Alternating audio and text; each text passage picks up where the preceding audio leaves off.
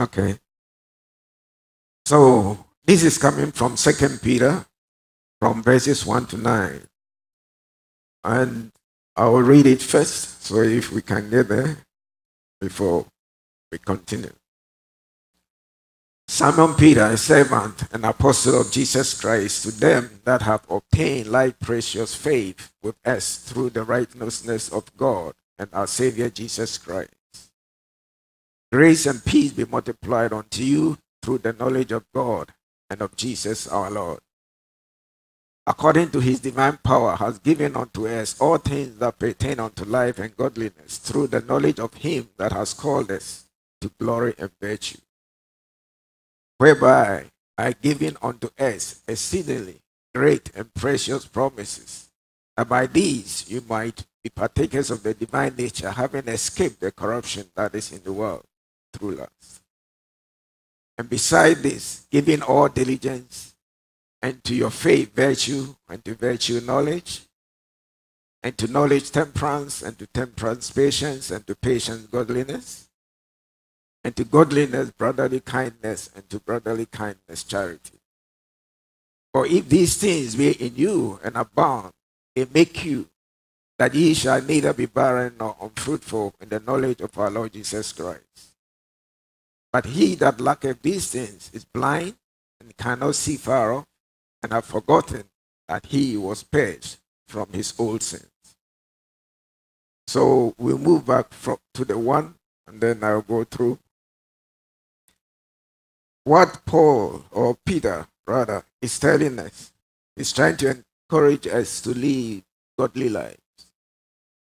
And this is the way that we have to keep on growing in our faith. He reminds us that God has provided everything for us that will help us to be able to do that.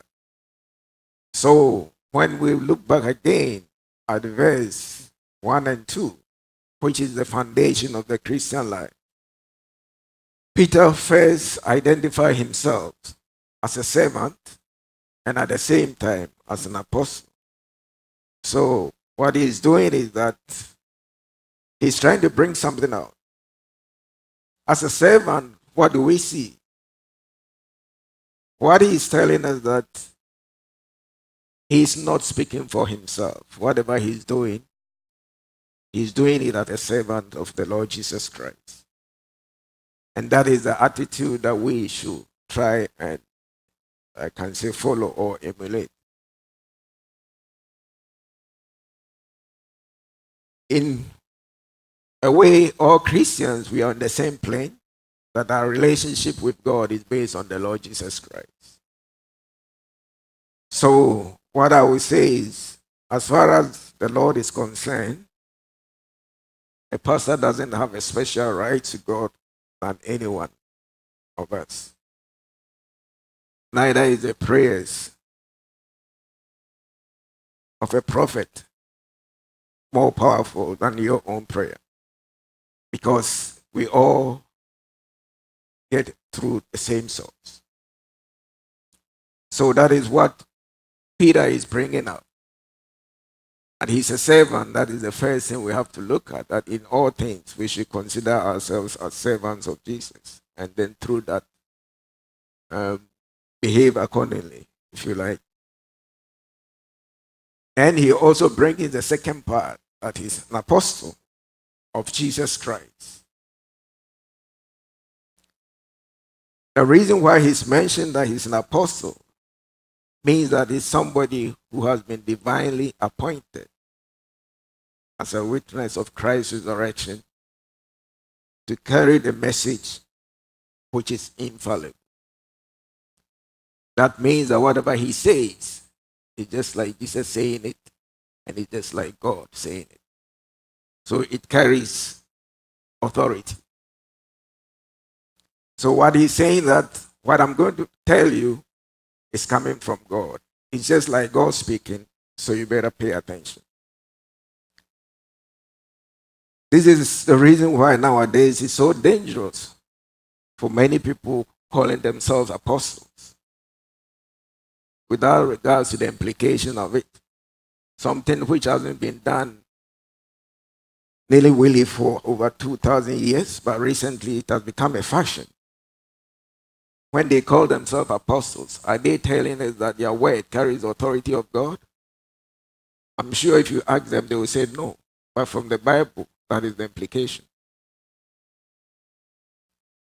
Then he goes on to tell us that all of us, including him, the apostle, we've all obtained faith, which comes from the righteousness of the Lord Jesus. So what he's saying that the gift of faith is not from us. It's something that God has given us. And that gift of faith is based on the righteousness of Christ. So he's trying to make sure that we understand, including him, that there's no distinction or ranking among believers. There's no first class and second class Christians. The faith that we have is a common faith for all of us that is derived from the Lord Jesus. It's a gift that God has given us. It's coming because of the righteousness of Christ. So that is important that he wants us to pay attention to. How do you feel that the faith that you may have, you may say that I have great faith, but this faith that you have is somebody's, if I can say, poverty. When we live in a world where achievement is what counts, that success is measured in achievement, how do you feel about that? Let's think about it. We should always remember that we've come to Christ not because of ourselves, but because of something that God has done for us. Then when we go to the verse 2, he talks about grace and peace be multiplied unto us through the knowledge of God and our Savior Jesus Christ. See, what is Peter saying? Or in that sense, he's speaking for God. That grace and peace should be multiplied unto us. So he's calling us to have an abundance experience of grace and peace. Peace, one way of it, we have peace with God, and we should also have inner peace. And grace also means that we have to recognize that God has given us unmerited favor, and he has given us some abilities to be able to live our life. What he's saying that these things should be multiplied unto us, it should be abundant. But how will it happen? He says it only happens through knowledge of God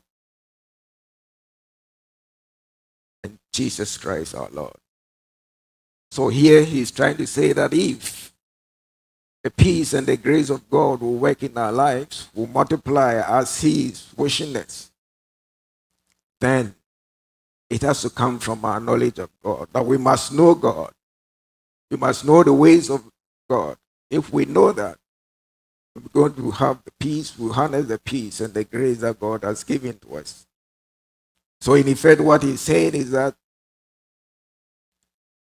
yes, we should have intellectual knowledge about God, but we should also have a deep and personal, growing relationship with God. This means that we should be committed to our spiritual growth. If we know God, then our life will be full of peace, and the grace of God will be experiential in our lives.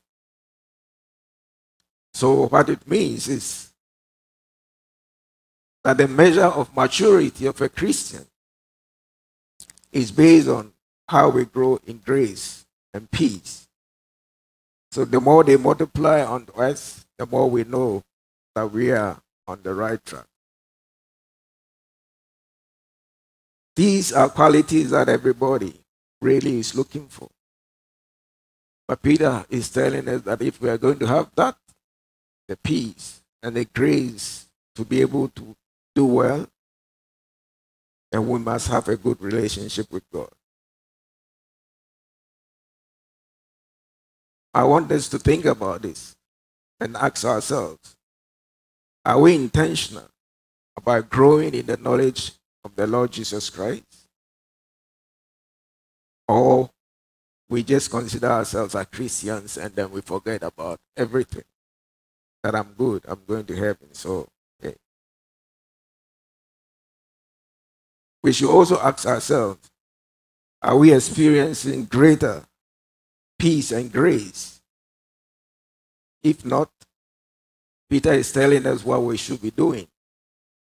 Go back to the Bible, have good fellowship with Christ, and then you have peace. So if you want to have an abundant peace, that is how we should be behaving.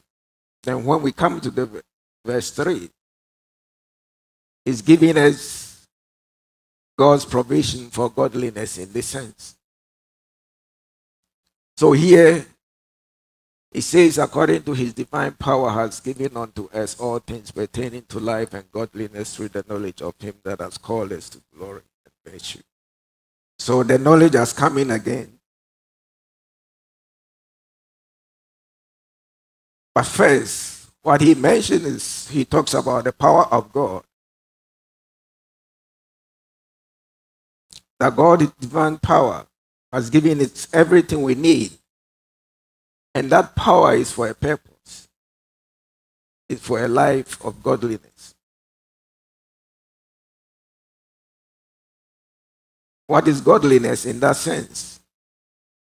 It means that we will fear God, or we will revere God, we'll be loyal to God, and we will be obedient unto God. So when we hear people talking about they want power, God is telling us that this is what the power is for. It says that you revere God, it says that you will be loyal to God, and it says that you will be obedient unto God. It is not for miracles. It is for reverence of the living God. Miracles, I always say, is, as the doctors will say, side effect. But the purpose of it is to be able to have a godly life. But he's telling us that the ability to have godly lives comes from God's own strength. It comes from God's unlimited power. So he's not leaving us alone to be able to revere God, to be able to be loyal and obedient unto God. But he says that God has given us, he has his ability available for us to be able to do that. And if you want to think about it, that is the power that created the whole universe and that raised Jesus from the dead. So, if you should ask why does it matter? It matters because one way, if we try to live these godly lives through our own strengths, we will fail and be frustrated. But if we know that God's power is working in us, then we will have the confidence and we have the hope to live a life that will please him. Let's think about it again. Do we often depend on our own strength to live out our faith, or rely on God's power? It's also talking about that everything we need. Here in King James, he says all things. In other translations, it talks about everything we need. So here Peter is emphasizing that everything we need for this godly life is available. There's no missing pieces in this. Whatever challenges we are facing, God has already equipped us with the necessary tools to overcome it. So, but first we have to have a knowledge of him so that we are aware of these things. Then whatever he's told us, we'll be able to appropriate them. So if we can have the strength to resist temptation, to be able to have wisdom to navigate difficult situations, be able to have endurance to stay, God says that his power is complete for us. That if we rely on him, we'll be able to do it. So we should have confidence that God has already provided everything we need for this godly life.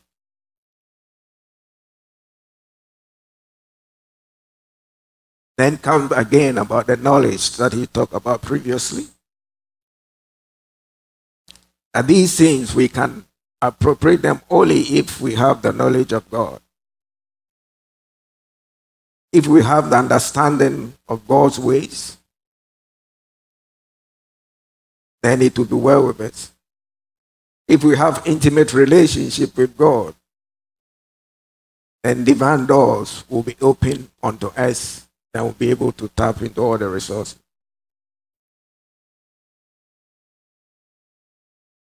So, in effect, spiritual growth isn't automatic. It flows from knowing God personally. We need to invest time in scriptures, prayers, fellowship to deepen our knowledge of who God is and to know his ways and his will. Amen. Let's ask ourselves again, how are we growing in the knowledge of God? What steps are we taking to cultivate a deeper relationship with Christ so that we will be able to use whatever he has provided for us?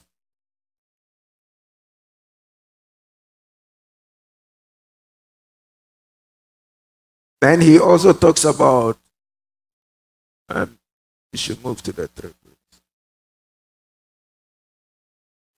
He's also talked about glory and virtue.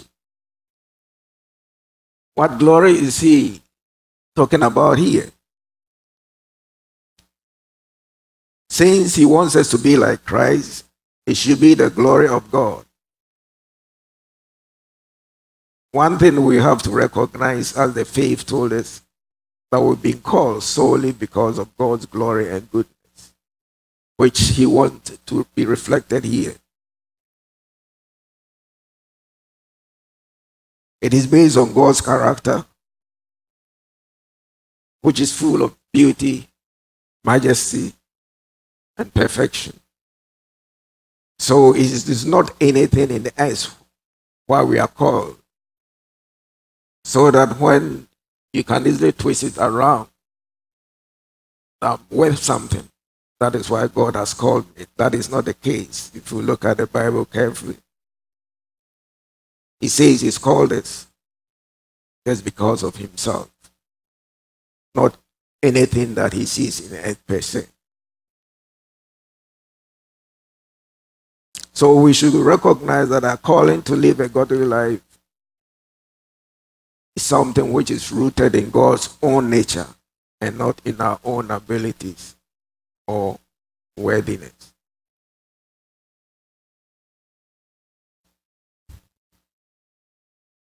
So, talking about also virtue,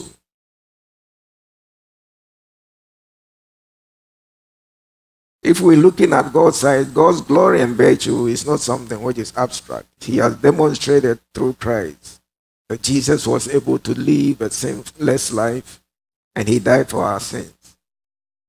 That is something that he wants us. So if we want to live a life of glory and virtue, that is the direction we should be looking at.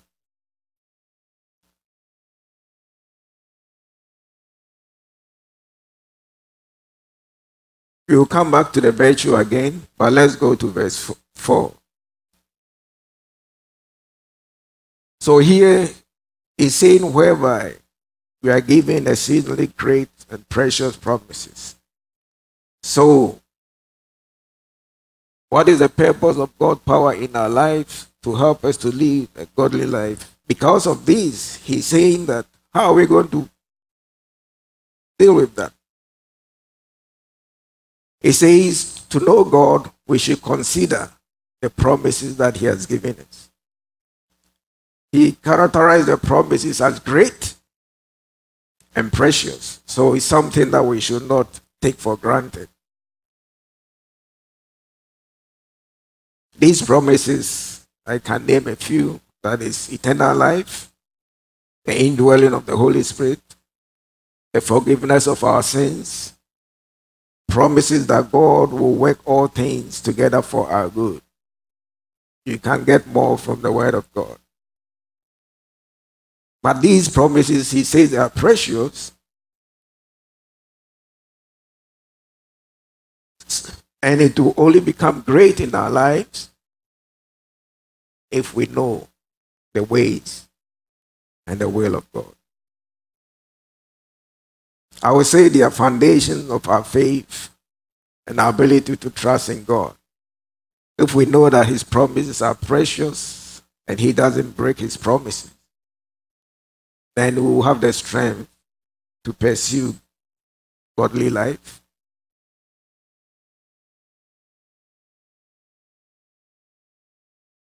Let's ask ourselves, do we daily rely on the promises of God as we live our lives or as we go through our routines? Do we hold on to these promises when we face challenges? These are questions that we should think about.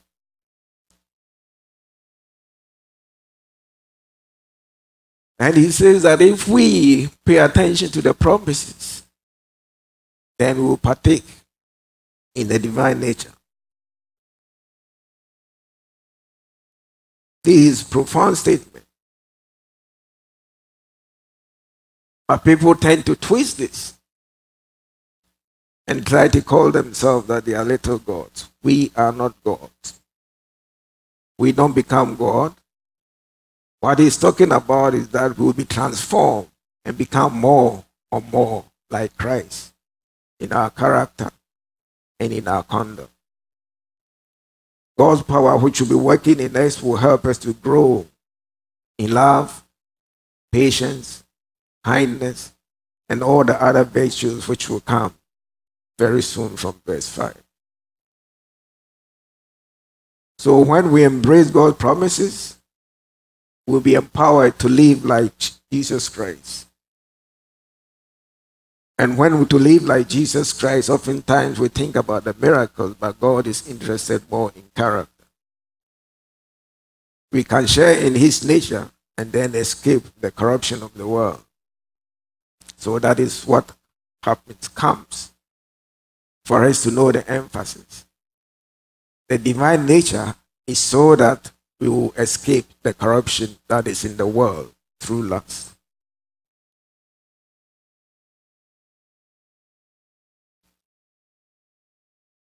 So Peter is pointing out that promises of God will help us to move away from moral decay and corruption that is the characteristics of this world. That is what the power of God does. And I repeat again, the power of God is not for miracles. It is said that we will escape the corruption that is in the world. When we know that he's working in us, when we know that his divine power is available, we will be able to do this. The divine nature of God is based on some virtues that we'll soon be looking at. But the world, as we know it, is filled of greed. It is filled of lust. It is full of selfishness. It is full of pride. This causes brokenness and all problems that we are encountering here. But God says that if we take what He has given to us, then we'll be able to have the divine nature so that we will escape this corruption that is in the world. So if we follow God properly, as believers, we'll be set free from the corruption that is in the world. Those vices I just mentioned here will happen less and less in our lives and hopefully not appear at all. So moving again to verse 5. He says, and beside this, so now he's saying that for everything that he has talked about here, we got to do something. So initially he says God has given us the faith. His power is available. We need to know God. But now he says that we got to work. What work do we have to do? He says the beginning has been given to us, that is faith. So we have to add to the faith, we have to add virtue. What is this virtue that he's talking about here?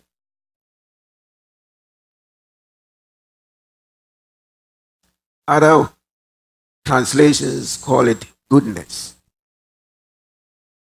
So again, God is saying that if you say you are spiritual, these are the things I want to see in your life.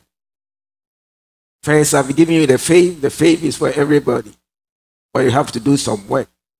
And that work that you have to do, I've already told you that every provision is there for you to be able to do it. So from the faith, move forward. Add virtue. Add goodness. So if we say we are growing spiritually, or we say we are spiritual, these are the things that should be in our life. And the characteristics that he's enumerated, they go hand in hand together. They are connected. But the first one is virtue. So if we are looking at virtue or goodness, one, it requires excellence in everything that we do. That whatever we do in the other places, he says is when we are doing things, we should put in our best. That is what God expects from us. We should put in our best. That though the foundation is faith, we got to add goodness to it that we have to work on. Goodness also entails moral excellence. So in everything that we do, we should be thinking of to do it very well. When it comes to morality, we should be different from the world. So this should be a life which is characterized by integrity, by honesty, and by righteousness. So this is the direction that God wants us. So I've given you the faith. I've given you the tools. Make sure that everything you do is excellent. Make sure that your moral life is excellent. Your life is full of integrity. Your word can be trusted. You are honest in your dealings with people in all things. You should look at Christ, his righteousness, and reflect that. That is what God is saying. That is the virtue I need from you. If you have the divine nature, it should be your nature. So it's not only about doing good deeds, that is part of it, but it's more than that. So goodness should be evident in all our actions. It should be evident in all our decisions. It should also be evident in all our relationships. And again, let's ask ourselves, Are our lives marked by moral excellence? Then he moved on. That from virtue, from goodness, we got to move on again to knowledge. So what he's saying is, knowing God has to be continuous all the time. The knowledge of God, to have understanding of God, to have knowledge about even in the worldly things that we are dealing with. In your profession, make sure that you really know your stuff. It also involves knowing God's word and applying God's word properly, truthfully into our life.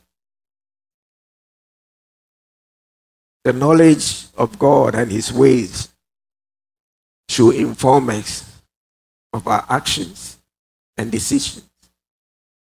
If we live wisely, this should be the direction.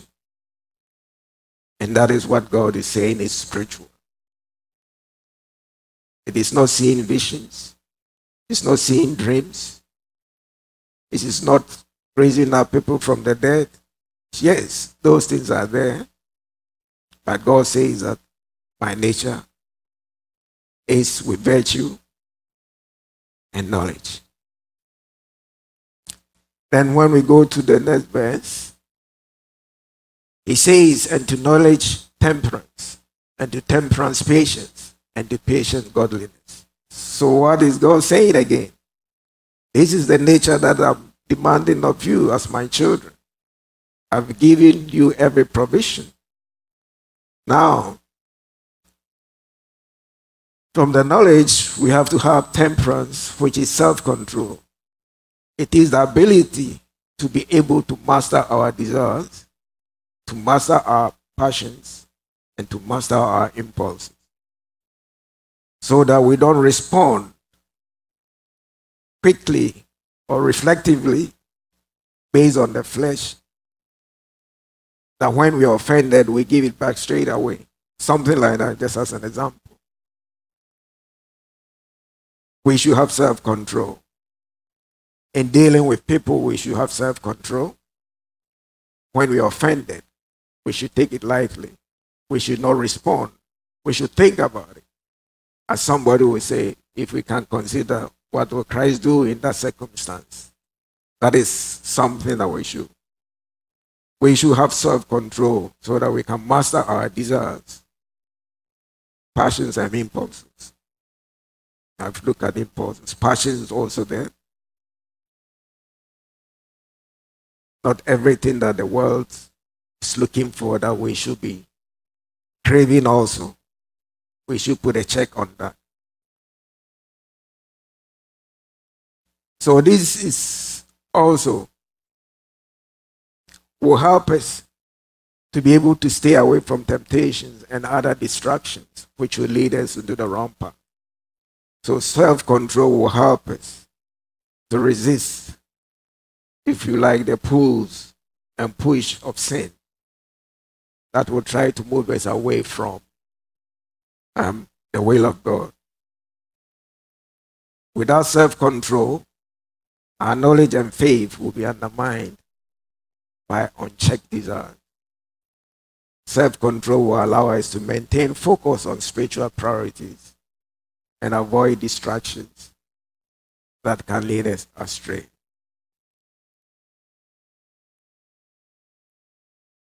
Again, let's reflect on this.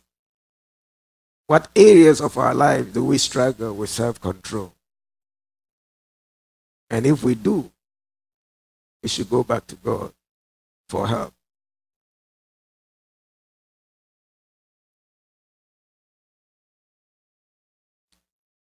Then, from temperance, self-control, he goes to patience.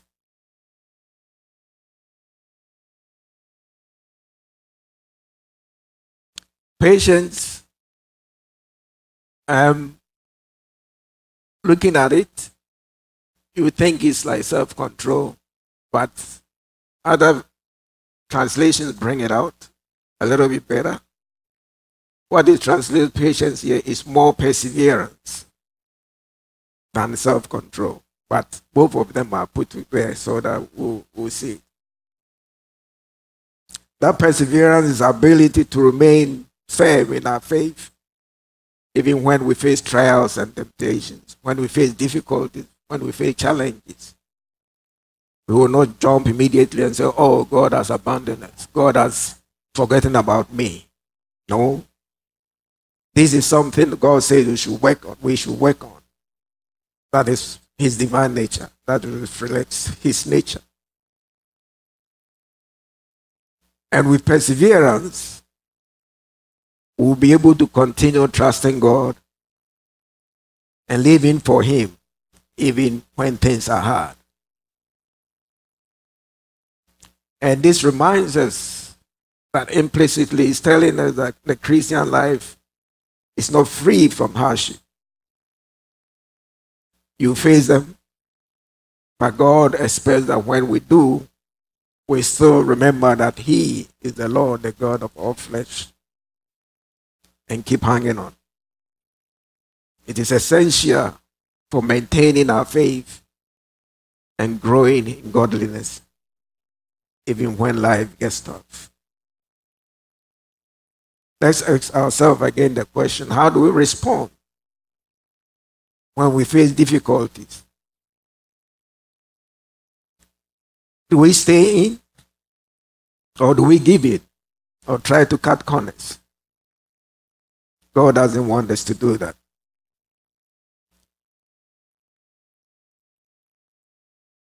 And then he says to patience, godliness. So here again, he's talking about the necessity to revere God, which, if you like, things which will show that will be our devotion to God, our respect for his will, our respect for his ways. Godliness will shape our entire attitude towards life. If we fear God, we do the right thing. Even the psalmist says that the fear of God is the beginning of wisdom. That we should look at God, we should look at his character. And then that should be a check on us that will revere him. This will also reflect that we live a life of holiness. And in everything, we look at godliness of God. Godliness is not just religious practices. It is about honoring God in our daily lives, in our daily decisions, in our daily interactions. As we grow in our reverence of God, our lives will reflect his holiness. Let's move to, after godliness, go to verse 7. And in godliness, brotherly kindness. So, moving from the fear of God that we should try always remember, he's saying that we should have mutual affection or brotherly kindness. What does that mean? It means that we should show love and care and concern for our fellow Christians and, in fact, for all human beings. It is something which should be practical, showing that indeed we are of Christ. Indeed, we have the divine nature. So Christianity is not living in isolation. But as believers, we are called that when we live in a community, we support, we encourage, and help one another.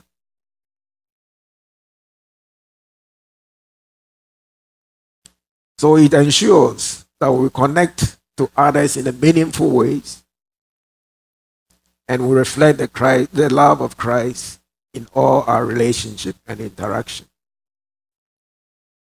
Again, let's ask ourselves, are we practicing kindness and affection towards one another? Are we building strong and loving relationships with other Christians? Then from brotherly kindness, he moves on to charity, which is love, which we know from Corinthians that it is the highest of all the virtues that has been narrated here. Do we show the love of Christ in ourselves? Is that what people call agape love? Selfless, sacrificial love that reflects the heart of God. The reason why Jesus came, that type of love that God wants us to have. And elsewhere we find the characteristics of that. So the apex of spiritual growth in that sense is love. God is telling us that we should have things right. If we say somebody is spiritual, these are the things that God is looking for. He's giving us the tools. Everything is available. These are the things that we have to work on to grow more and more in it.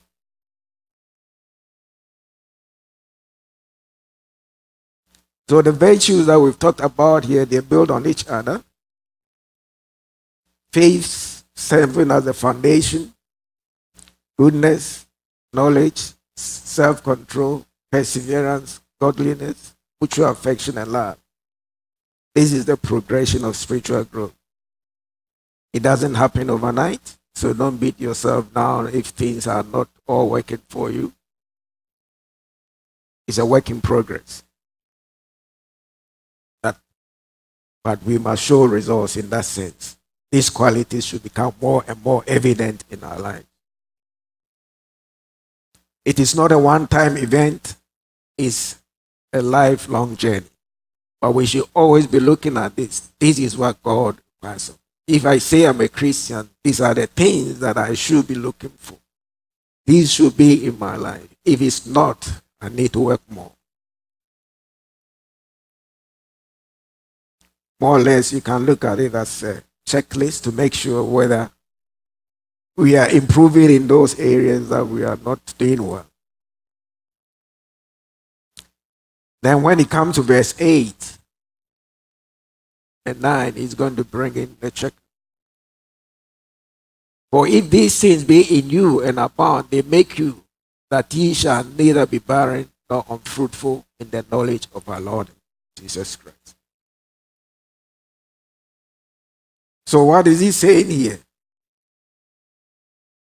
If you want to measure your growth, your spirituality, and these things, the virtues that we've talked about here, must be increasing in our life. It's not enough to have them. They have to be increasing. So the Christian life, I would say, is dynamic, not static. If we grow actively in these qualities, then it means that it says that we'll be fruitful and effective. In other words, we will not be barren. Our lives will have impact for Christ. It will reflect Christ, and its impact on others. If we don't grow in this direction, we risk becoming unproductive. Just knowing about Christ without living out this truth that has been mentioned here means that we are barren, we are unfruitful. So if we are growing spiritually, they should not be stagnant. This will ensure that if we have productive life for Christ, if we have impact for Christ, and these virtues should be increasing. We have to work on this. Then when we look at the verse 9, it says, but he that lacketh these things is blind and cannot see far off, and have forgotten that he was purged from his old sins. So, if we don't have these things we've talked about, God is saying that we are blind. If I can go too far, I can say we are spiritually dead. Yeah, that is to the extreme. But what he's saying that you are spiritual, you are blind. You are living, but you don't see it. We become short-sighted and we'll be focused only on the present, and then we lose sight of eternal realities of God. That also means that we forget our identity as Christians. When we stop growing, we forget that the transformative power of Christ is working in us. We lose sight of the grace that we are saved, and that will result in lives that is completely contrary to God's. Again, let's ask ourselves, are we remembering and living the power of Christ? Or have we forgotten the significance of the salvation that we have in the Lord?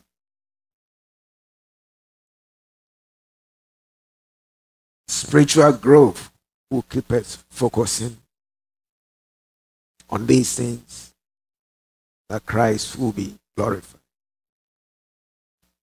And if I come to the conclusion, the Christian life is a journey. It requires continual growth, something empowered by God, its divine power and promises.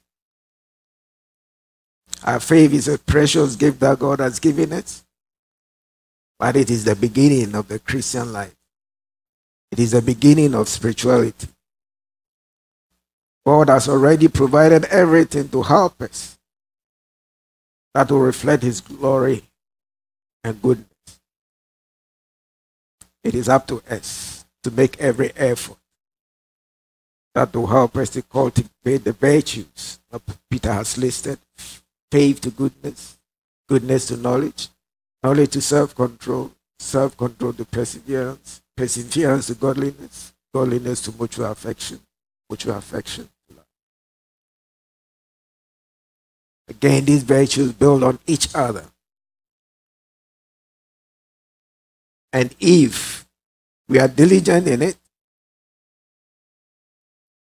our lives will have impact for the kingdom of God. But if we neglect it or neglect them, we risk being spiritually blind, forgetting the incredible gift of salvation that we have received. In response, let us rely on God's power for our spiritual growth. Let us make intentional effort to cultivate the virtues which depicts spirituality and the nature of God, what is referred to as a divine nature. Let us remember our identity in Christ, never forgetting the transformation power that is available in us to glorify God. A life which is rooted in this truth is one of purpose, one of productivity, and one of significance.